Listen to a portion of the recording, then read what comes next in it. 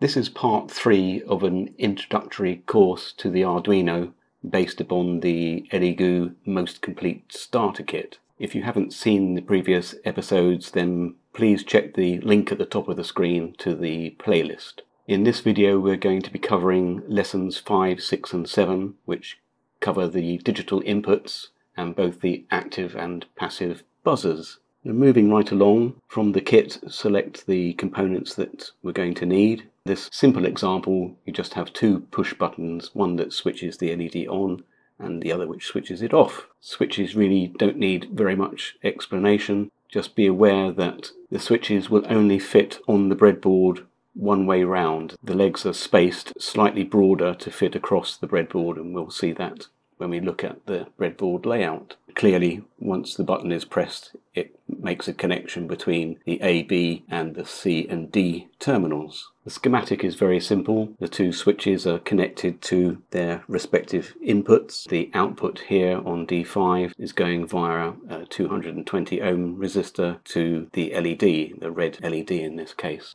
This is how it will look. Let's go on and build that. The breadboard layout is quite straightforward. If we press the left-hand button, our LED turns on, and the right-hand button and the LED turns off. Very simple indeed. Let's take a quick look at the sketch to see how that's done.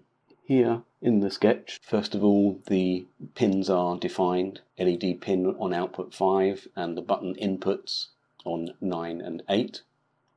And we have a variable here, the LEDs, to start with it off. The setup, which only runs once, just defines the pin modes. So the LED pin is obviously an output, and the button pins A and B are inputs, which are pulled up internally.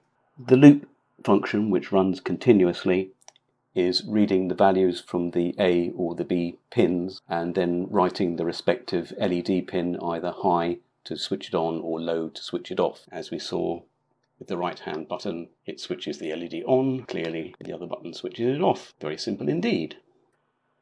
Moving on to look at the buzzers. The first, lesson 6, is the active buzzer. This is the active buzzer that you can see with the little seal on top, and the passive buzzer you can tell by the little green circuit board. Now these buzzers are used in a whole variety of electronic equipment, as you can read in the lesson description. These use the piezoelectric effect, which was discovered by Pierre Curie and his elder brother. Pierre Curie being obviously the husband of the famous Marie Curie, who discovered the first radioactive element.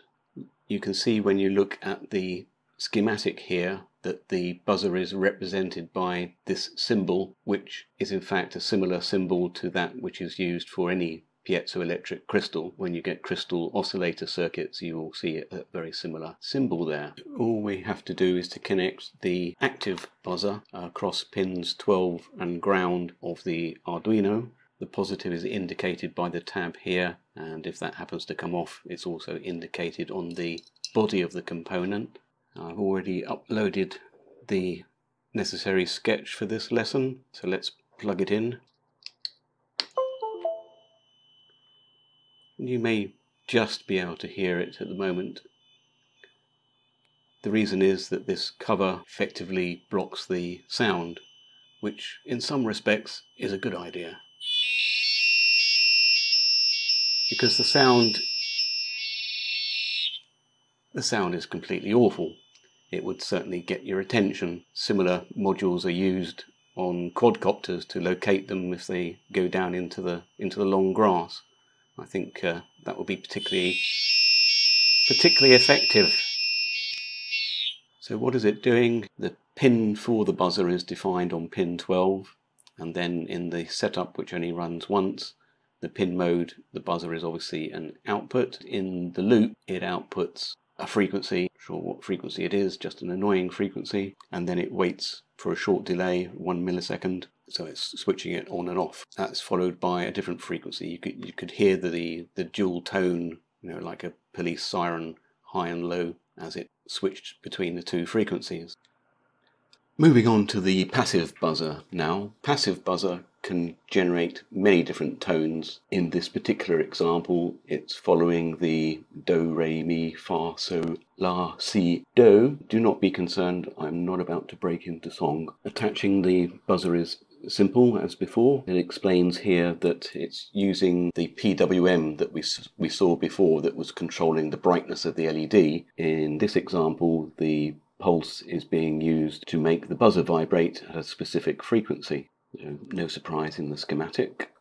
What is a surprise though is in the sketch. Although this is a very simple example, it does introduce a very important concept, and that is the includes that we can see here in the sketch. So the include is including a file called pictures. As explained in the first lesson when the Arduino IDE was installed, we have the concept of libraries. These are specific functions that you may need. For example, in one of my projects where I was using a thermal imaging module, I had to include the libraries associated with that module. In this case, we have to include this pictures, which is the code that generates the individual pictures as described here. If we don't include, when we go to upload or to verify the sketch, there will be an error. Just so that you know what that error is going to look like, you see it.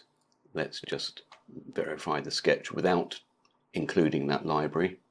Clearly it's identified by this pink line and an error message saying that no such file or directory exists. Clearly we need to tell the Arduino IDE where that file is. To do that, we go up to the Sketch tab, Include Library, add a zip library. Here we are in the Elegoo directory. We can see the libraries folder. Within that we can see pictures.zip. Once again, Elegoo have helped us by putting everything in one location. Let's highlight that and open it. Nothing appears to have happened, but now if we go into Sketch and look at the libraries, now we can see in the contributed libraries that pictures now exists. We should be able to recompile and upload our code. Let me just plug in the Arduino and go back to upload, which will verify and upload, obviously.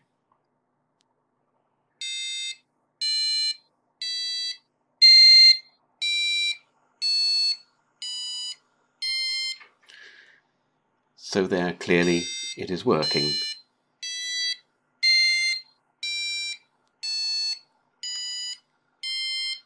Note that for some functions and libraries you may need to restart the Arduino IDE, but in this case it's picked it up immediately.